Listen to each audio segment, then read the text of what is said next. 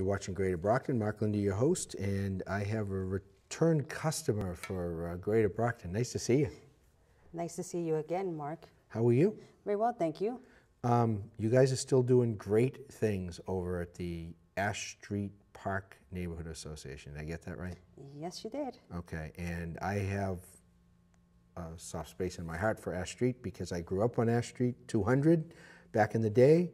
The Bent Playground, or the Ash Street Play, everybody calls it the Ash Street Playground. It's officially the Harold Bent Playground. I think he was a former mayor, but nobody knows it like that. No, I actually went across doing some kind of research on the internet when I came across the Ash Street Park Playground, and it came to my mind, and when I saw that there was a former mayor, I said, wow, how much I would like to know if there's any former families alive so that I can invite them to. That's a good question. You know have you found any? Events. I haven't found any, but there's a former person, I think the city councilor. Okay, Mr. Cruz? Mr. Tim Cruz, who knows one or two of them that are still alive. He knows everybody. And if he doesn't, a historical society might be able to help you out and find the people. I always thought that the parks and the places that had names should have a picture of the people too.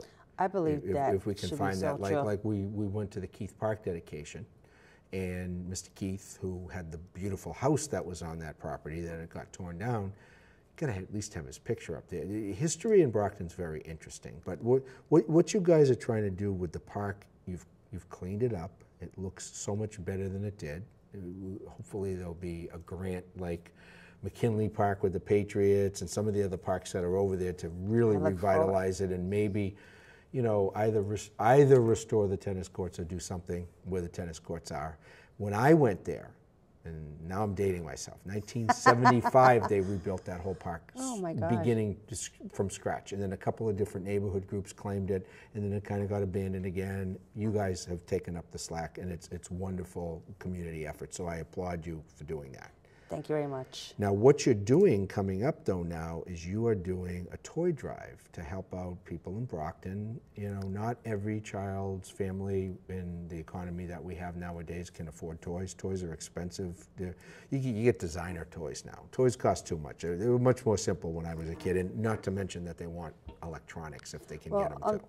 I do agree on what you're saying. They do want electronics, but do our toy drive, we do not accept electronic items or games because they're so expensive and not everyone can afford.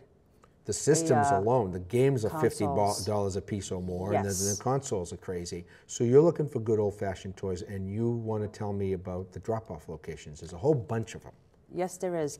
Well, Ash Street Park Neighborhood Association has combined with Project Smart Minds to continue a toy drive. This is our third holiday event, and every child will leave with a toy on December 16th. We do ask that everyone come in at 1 p.m. and we will have fun and activities, arts and crafts, picture with Santa. And you're doing it at Dover Street. You're doing it at the Stacey Adams. Yes. Because it's December 16th and you can't do it in the park. It's a little cold. Cannot. It will be cold, and we wouldn't want our children and families out in the cold. And if it's snowing, it's not the best place to be. No. Unless we're, out there making a snowman, then that would be different. Oh, that's another event, right? We'll do another event. But you're taking the toys all the way through the 14th, which is 2 days before the 16th.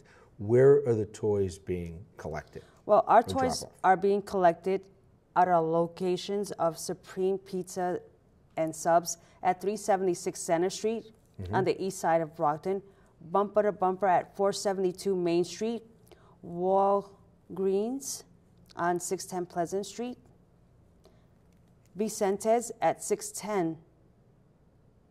Vicentes on Pleasant Street, at the corner of Warren and Pleasant. Yes. Yep. Executive Cuts on 104 Main Street. At Stacey Adams themselves, we have drop-off location at 33 Dover Street and at the 3 locations of the Brockton Public Libraries. The Main Street, the east side, and the west side of Brockton. The two other locations of the Brockton Public Libraries, we don't have boxes, but we are looking to put boxes there shortly because it's. And they're only open limited They're hours. only open, the West is open 12 hours and yes. East is open 12 hours. I know because I'm on the library board, and I'm very happy that our library decided to be part of this. I'm glad that Paul and the staff wanted it. We opened the library for all sorts of activities, and we have a lot of people that use the library, and it's a great place to drop off. So I think what you're doing is great. The event itself is a 4-hour event, right, on the 16th? It's a 4-hour event, and from 1 to 5 p.m., there is a holiday schedule, which we will follow, and every parent will come with their child from ages 1 to 17 will receive a toy, and there are parents that have emailed us at aspnaassociation@hotmail.com, and we have asked that they provide their first and last name, children's first and last name, their ages and their gender, so that we can prioritize those children and have those one toy per that child when they come in. And when the toys are dropped off, I don't want to speak for you, but I kind of guess that maybe you don't want them wrapped to start with, so No, you can see they all have what to they be are. On all toys that are being dropped off at all these drop-off locations must be new and unwrapped. Okay, because otherwise, how are you going to figure out which toy goes to which Yes. kit? Okay, and what are the ages again? From 1 to 17. That's amazing. That's amazing. All by. So you're getting a good response so far? So far, we're getting great response. We're happy that this toy drive has taken place, and we want to thank many people: Lynn Smith, Supreme Subs and Pizza, Vicente's, Walgreens, the library directors, and if you can help me with her last name, the city council. Which city? In Beauregard? Yes. Okay. Thank in you Ward very 5? much. Correct. Yep, that would make sense. And